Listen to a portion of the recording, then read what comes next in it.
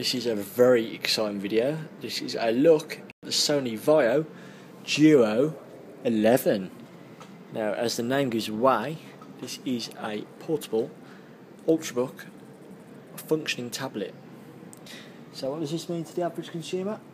When I power it on, you can use it as a fully fledged tablet computer.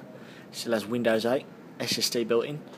It has 4GB RAM and 128GB SSD. You've just seen how quick it can start up.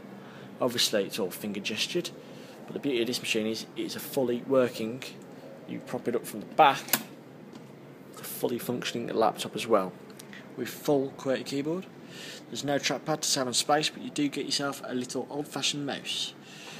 Spec wise, if we have a look, obviously it looks phenomenal. There is the hinge mechanism, which looks a bit fiddly. There's your VGA, your SD card and memory stick duo slot, along with your headphone jack. On the front you've got your indicator lights, and there's two USBs, HDMI, they're paired USBs by the way, and your power. On the back you got your ventilation, along with your Ethernet port, along with your power slot. Overall, this machine is absolutely phenomenal. It's got a backlit keyboard. It is ideal for Windows 8. So, it's beautiful. And obviously that is a touch button as well.